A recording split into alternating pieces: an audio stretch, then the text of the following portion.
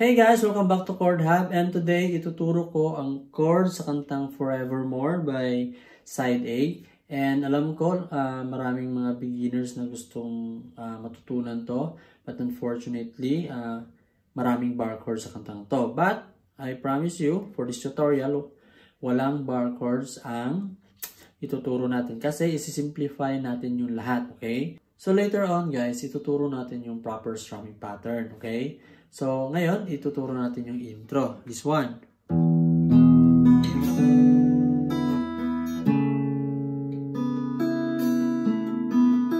Actually, itong intro na to is a simplified version, okay? So, start tayo sa E.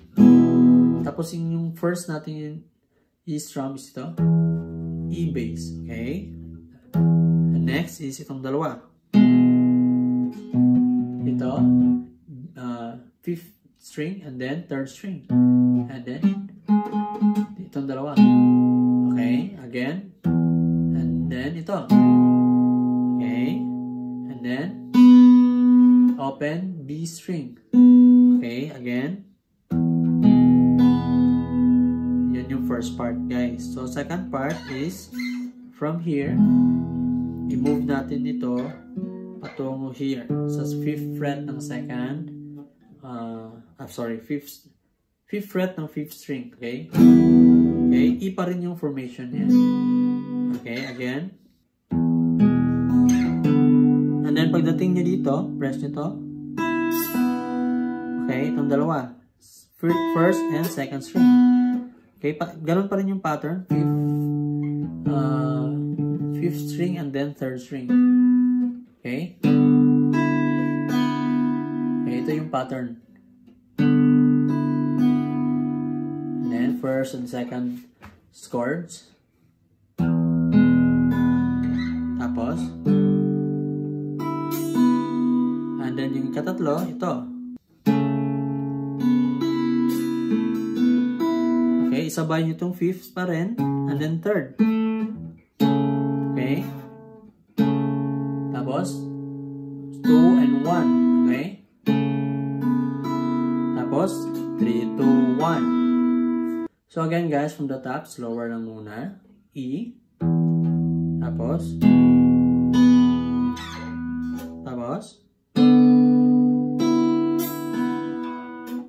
5 and 3.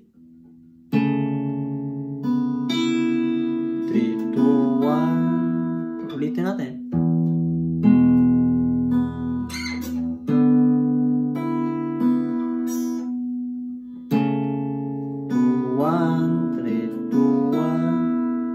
Pag may master nyo na, medyo faster na.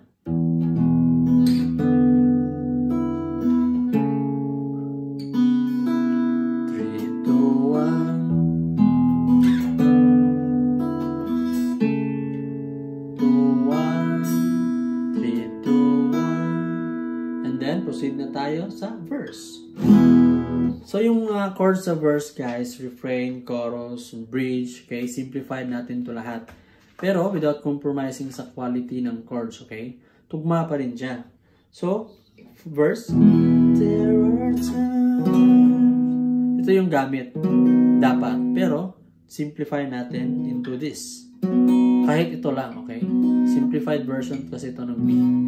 Pero sa original yung ginamit is E flat. Sorry, B over E flat. Yan. There are times. Yan. Pero pwede lang B lang or ito. Starting here sa 4th fret ng 4th string patungo sa 2nd, okay? And then next chord guys is C sharp minor. So simplify natin to into this. Starting here sa 4th fret ng 5th string, 4th fret ng 3rd string, and 2nd fret ng 2nd string.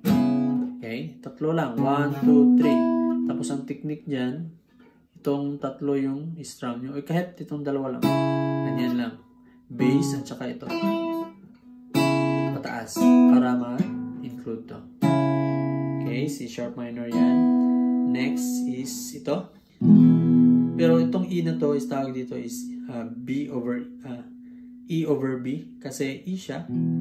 Pero ito yung B-bass natin, yung B. Okay, then A5. Yung A5 guys is A lang. Pero kunin natin to. Dalawa lang. then F sharp minor. Simplified version ito is this one. Simple. Second fret ng 6th string and second fret ng 4th and 3rd string. And then next is B again. Okay, ang B sustain, ilagay niyo lang to. Ito, B sustain and B. And then may C minor din tayo. If ito yung C sharp minor, nag-umpisa dito sa 4th fret, yung C sharp, yung C minor is move niya lang ng isa. Okay, ito yung C minor. Okay, so again guys, for verse, play natin. There are times when I just want to feel your embrace. And then,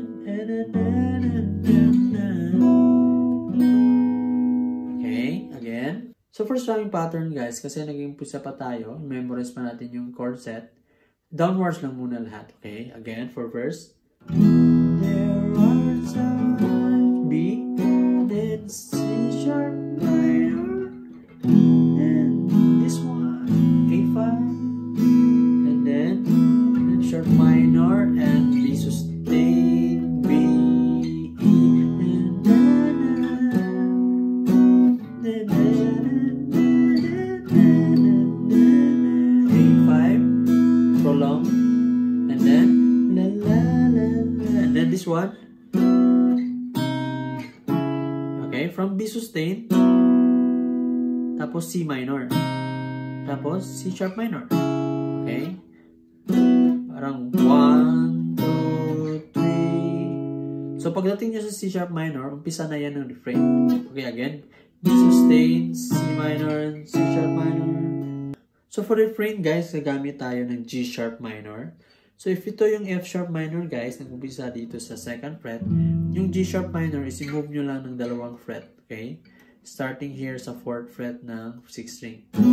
At may G sharp minor na tayo. Next is A over B. Ito lang. Ipit nyo lang to lahat. From here, 2nd fret. Kasi A to eh. Pero yung bass niya is B. Okay?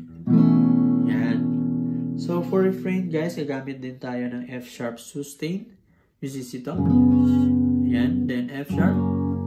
Pero since beginner approach tayo, F sharp lang yung gagamitin natin. So, simplified version ng F sharp guys is ito. Okay, starting here, 2nd fret of the 2nd string, 3rd fret of the 3rd string, and 4th fret of the 4th string. Pero yung prefer ko is ito. So, ilagay from here, ilagay nyo dito sa 5th string. Yan, i-replace nyo sa finger nyo. Pwede nga, yeah, if kaya nyo to, F sharp sustain, and then F sharp. Pero kung hindi naman, F sharp lang. Okay, so again, for refrain. I just can't believe that you are my baby. A5, G sharp minor, and U. So medyo mabilis yung transition ng chords, okay? So again guys, for refrain, prolong the C sharp minor. I just can't believe that you and B and A and G sharp minor and you were just, and chorus na tayo. By the way guys, if you happen to like this tutorial, please support my channel by liking this video and comment down your song requests. And don't forget to subscribe to my channel guys. And don't forget to click on the notification bell below because every day I am going to upload a new tutorial. You were just a dream. E, G sharp minor, and A, prolong the A, and back to E. Just thought I would be. And then, mabilis yung transition dito. Right for you, A, G sharp minor, and F sharp minor, and then A over B. Okay, again, you were just a dream.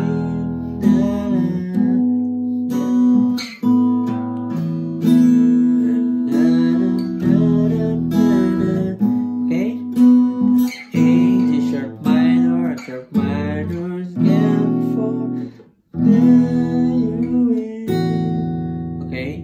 one guys is a D over E kasi magdi-D tayo pero E yung bass natin. Okay? Just compare you with. Yan. O pwede naman ang iba ginagamit is I can compare you with E7. Okay? So prefer ko ito. D over E.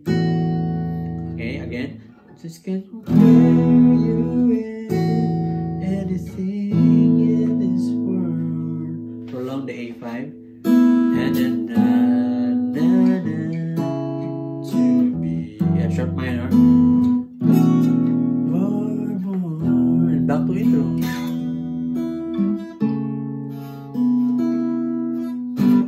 Now, pagkatapos ng second chorus, guys, ay proceed na tayo sa bridge, okay? So, sa bridge, gagamit tayo ng number 1 is A minor 7. If iba sa inyo hindi familiar. A minor lang siya, pero kunin nyo to. Ito lang dalawa. Gagamit din tayo ng D over F sharp. Ito. Okay. D lang siya, pero F sharp yung bass. Yan. Next is gagamit din tayo ng G sustain sa bridge. Ito. G lang siya dito, ng dalawa, but dito yung index finger natin sa first fret ng first string. Okay, and then D7. So, starting here, second fret ng first string, first fret ng second string, and second fret ng third string.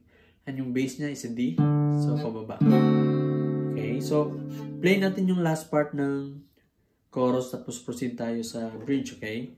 You're all I need to be with forevermore. Then prolong. And then, mag-i-sustain pa tayo. Yan. And then, bridge. C9.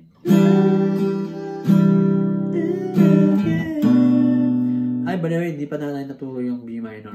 Pero same lang sila ng C sharp minor, C minor, at ngayon B minor. Okay, atras nyo lang isa. Dapat mag-start yung B minor sa B bass. And then here, and then.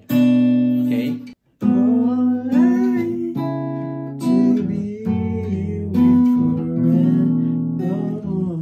And then prolong ang E.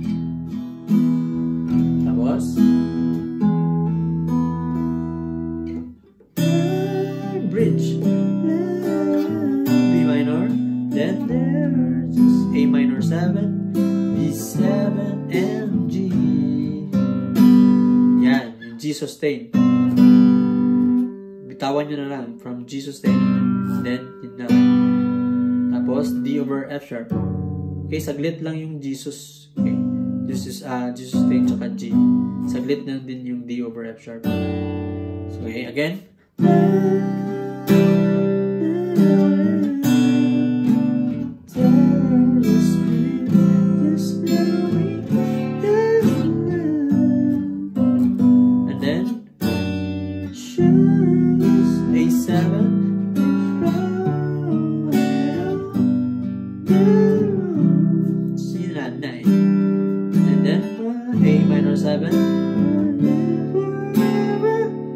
Pagkatapos nito guys, yung i-chorus natin is chorus ng verse patungong refrain, okay?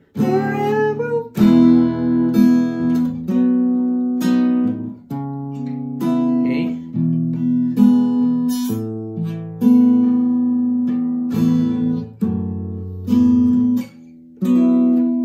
Okay. So doon naman tayo sa ending ng kanta guys. So simula tayo sa G sharp minor. As endless as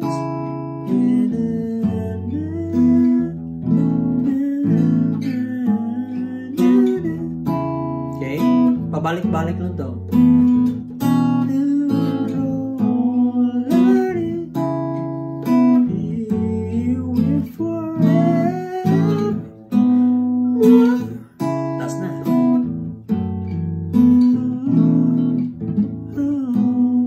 Balik-balik lang siya. Hanggang sa ending. Be forever. Then, intro.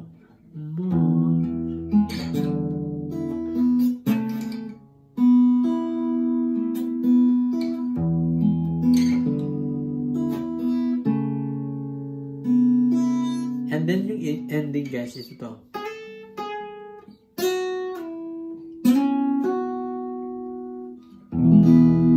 So simula dito sa 9th fret ng 2nd string. Slide nyo from 9 to 10 and back to 9. Okay, yan yung first part. Next is dito, 5th naman tayo to 7.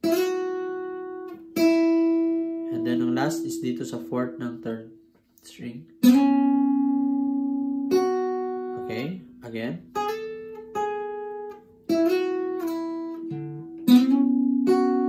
And then E. So for strumming pattern guys, for the beginners, you can play this with downward strokes lang muna, okay? Kasi magfo-focus pa tayo sa mga chords. So like ganito. You were just down, down, down, down, down, down. Never down.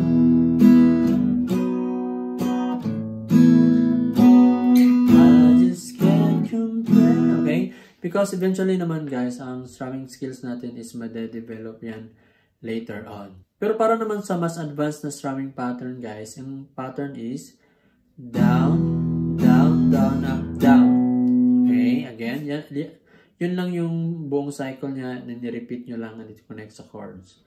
Again, down, down, down, up, down, down, down, up, down, down, down, up, down, down, down, up, down. And that's it guys for the chords of this song, and I hope nagustuhan niyo yung tutorial. Thank you!